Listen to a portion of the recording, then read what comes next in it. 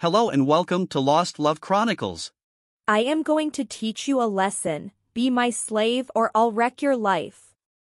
Today we bring the story of a wife who threatened her husband of divorce to keep him on a leash. Dear subscribers, we have crossed 1,700 subscribers and are racing towards our first 2,000 subscribers. Please hit the subscribe button and hit the bell icon for notifications for our latest story. Share a like if you like this story. Let's start with the story. Hi, I'm Ted. At 44, I find myself knee-deep in the world of engineering, orchestrating the setup of new factories and ensuring the seamless functioning of machines. My job demands my complete dedication because even the slightest oversight could translate into significant financial losses. In my personal life, I was married to Kathy, my high school sweetheart. We tied the knot at the age of 25, and while I was immersed in the dynamic challenges of my career, Kathy chose to stay at home and manage our household. I made it a point to pamper her, making sure her needs were met. We went on vacations, and I occasionally showered her with gifts. In bed, I ensured that all fantasies were catered to. So, you see, there was nothing to complain. The only problem, my mother-in-law. I never liked her, never in my life did I like her. I always had this repulsive feeling being near her. She was like the Brie Larson and Rachel Zegler fused to create a new form of a devil woman. She was the epitome of self-entitlement and arrogance. My father-in-law divorced her after 30 years of marriage and at my wedding told me to stay clear of her. She was bad news with makeup. So, heading to his advice, I always ensured that I keep Kathy and me away from her. Kathy, however, was close to her. At Kathy's 35th birthday, she gifted her a new car. On her 36th birthday, she gifted her a diamond bracelet. As much I want to gift expensive gifts to my wife, I cannot compete with my mother-in-law. I did feel let down and at times I do feel small and feel if I can do more. My father-in-law is a great man. At times like these he always told me, "Son, that car or that bracelet ain't going to put an orgasm in your wife. So, go be a man, ignore these superficial gifts, and go pump me daughter." He always used to make me laugh. I lost my parents a few years ago and he was more or less my father figure. Things were fine, but it was about to get worse. Kathy told me that her mother is coming to spend a week with us. I was terrified. For the next 1 week, I tried my best to be the nice son-in-law, but nothing seems to please my mother-in-law, Karen. She had to find flaws in everything. Why do you drive a cheap car? Why do you wear cheap clothes? Why do you not have maid? Kathy was supportive towards me when we were in bed at night.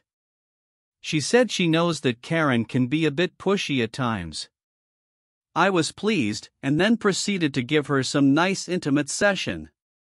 Once Karen had left, I observed that Kathy started to show signs of her turning into her mother. She complained at times at the choice of restaurant that I took her to. She complained at the gifts I gave. I thought it could be due to her getting older, and I know just as cars, as women age, they get a bit cranky. Also, you need to pump more gas. So, whenever she complained, that night I pumped her a bit extra, just for good measure. It worked for a while. A few months continued and her complaining had now increased despite more pumping. She had started to behave like the arrogant Disney princess. There were times when I was at office and she wanted me to talk to her about her day. My arguments that we will talk once I am at home were dismissed with "You don't love me anymore and I am your wife, I should be your first priority." One fine day after answering the 38th phone call within a day, I switched off my phone. I came home and told her that she needs to understand that my job puts food on the table and funds all her fantasies and her lifestyle. If that is disturbed, all her fantasies and luxury will be disturbed. She heard me silently and I asked her if I am clear. She nodded her head in agreement. That evening, just to ensure that she goes to bed in a happy mood, I took her out for dinner and yes, pumped her to her satisfaction. She slept like a baby. Speaking of babies, we don't have any yet. I wanted them, but Kathy suggested that she will delay it till she is 38. I explained that it would be too late and could be bad on her body. She declined and we gave that topic rest. Kathy did not change a lot. Her complaining had now increased. She now had started to threaten that she will go to her mother's place to punish me. I rebuffed her as I did not know what is wrong with her. One day, once I was home, there was no dinner. I asked Kathy, "Where is dinner?" She said that she forgot to make. I did not believe her and asked her what does she want. This is not typical of her.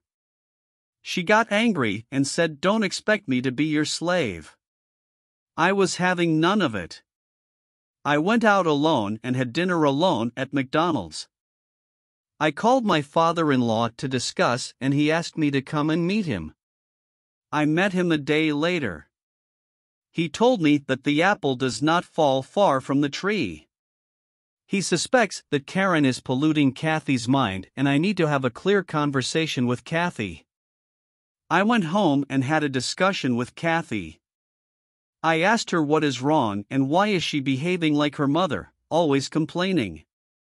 Instead of having a discussion, she blasted at me with anger and at 10 p.m. at night she left for her mother's place. I did not bother to call her as I did not feel that I was in the wrong. I do not want to call her and make her believe that she can get away with such antics. I stood my ground. 2 days later, she returned with the mother in tow. They both blasted me for not calling her and not bothering to check for her safety. I did feel bad that I should have at least checked that she has reached her destination safely. I did not apologize, but I said that I will take care of her.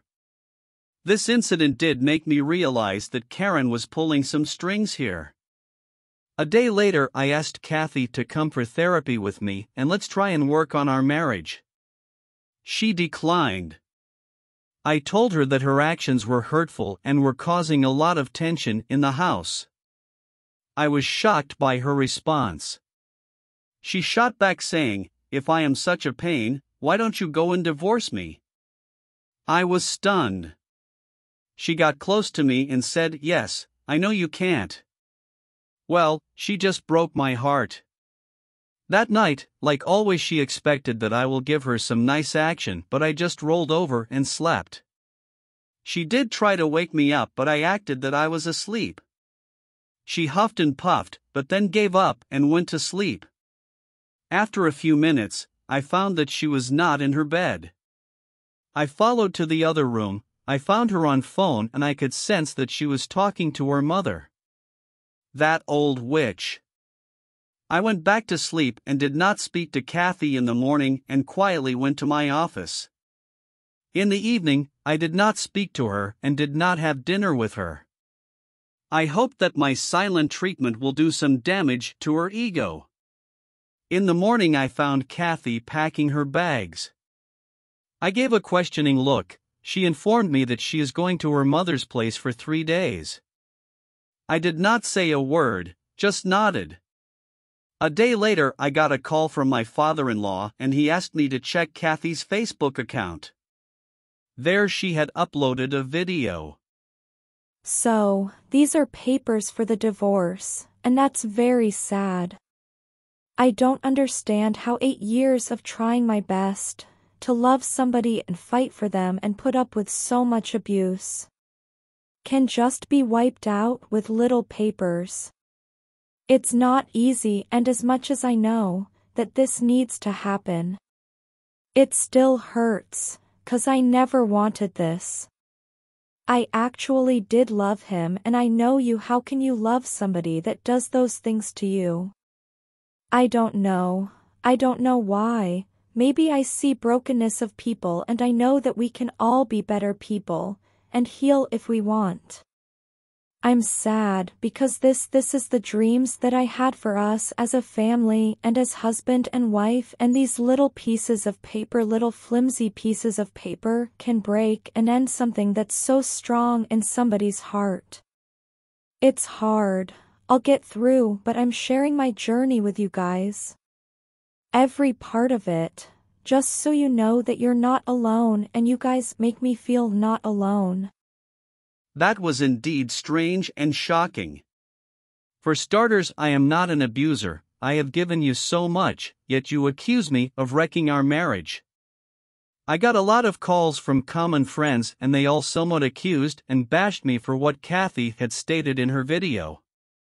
Some of them did not believe it and they just asked what is going on. I was tired of explaining and just shut down everyone around me. I even faced some flack at work as some colleagues saw that video. I was called by the president of the company for the matter of abuse on the video. I tried my best to explain, but he asked me that I should take care of matters at home and take a leave of absence for the next 15 days. One day my reputation and my life were almost shattered. Kathy now needs to understand that if you play you have to pay. I kept checking her Facebook account and soon found another video. I know that this is going to be a process for me, ups and downs, and I'm sure you know why probably. Like Kathy, smile like get over it. You know, but this is my page to heal and to be brutally honest about every piece of this journey. So, I barely slept last night, I've got a migraine, my heart's broken and, so much. Me wishes that he'd be like, I'll change, I'll fix this, I love you, I'm sorry for all the things I said, you know you never deserved it. I'll never say that again, I'll pay attention to you, I'll communicate with you, I'll lose my anger. It's not going to change, but I guess I am somebody that will always have hope, because not always have hope until the divorce is done. I'll always have hope that things could change. I guess that's just me being stupid. I'm sure many of you would say, or maybe it's just me trying to see the good in everybody. I don't know what it is. I'm not weak. I did get the divorce papers. I called my father-in-law. He gave me a number for the same lawyer who took care of his divorce. Met him in person. The lawyer asked me, from now on, record every phone call and record every interaction with Kathy. This is something they missed with my father-in-law's time. So, I put a recording app on my phone and put some cameras in and outside my home. 3 days later Kathy called and asked, "Did you learn your lesson?" I was shocked at the arrogance and was seething with anger. She said that she is ready to come back and remove the video if I am ready to change for her. I asked what change does she want. She was silent for a sec and said that you will hand over your monthly salary to me and I will give you monthly allowance and I will run the house. I knew she was being coached to speak. The mother and daughter duo want to make me a slave. I hung up.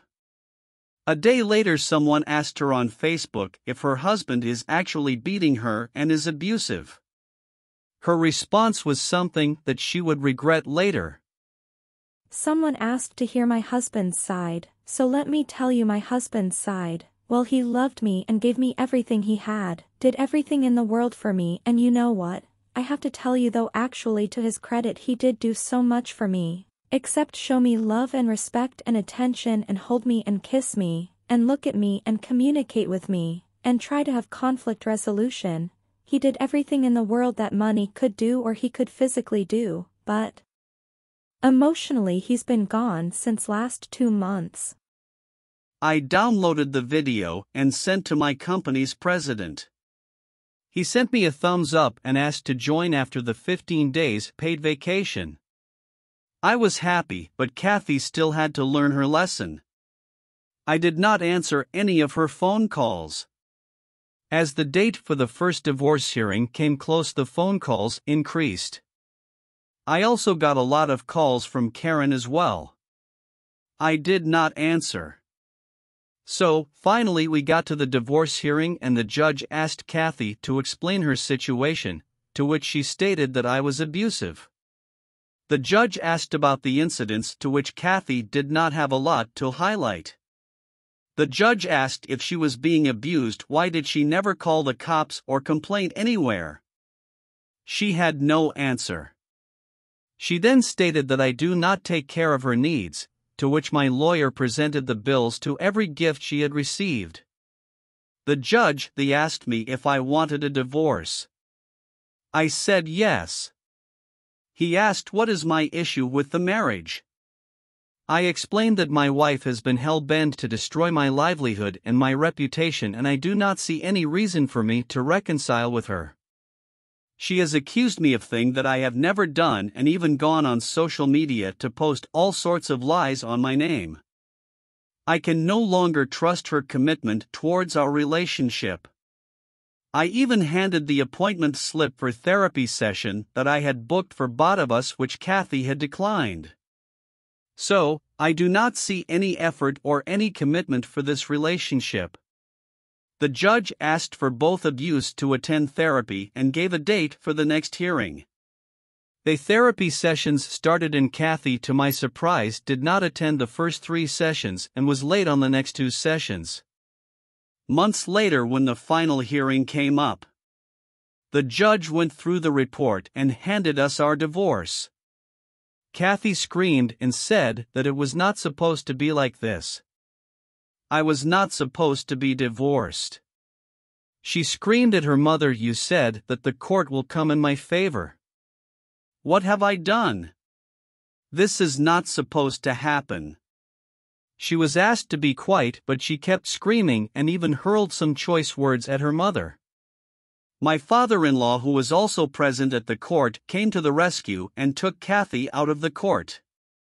Outside, he hugged her and told her, "I had always reminded you to keep your marriage away from your mother. You took orders from a person who failed her own marriage, and now you have wrecked your marriage as well." I slipped out of the court, and I know I have to pay a monthly alimony, and I am still fine with that. My father-in-law called me a few days later. I went to meet him. He said that he is sorry for what has happened and asked if things will remain cool between us. He always saw me as his son and wants to keep it that way. I hugged him and said that it will remain as it is. I had blocked Kathy and her mother from all contacts. Friends who stood by me remained my friends. The ones who did not side with me are no longer my friends. I did get married again, but this time I married an Italian woman. Yep, I did become a passport bro. I am proud it. Dear listener, if you have reached this far, please click on the subscribe button. It will be a great help.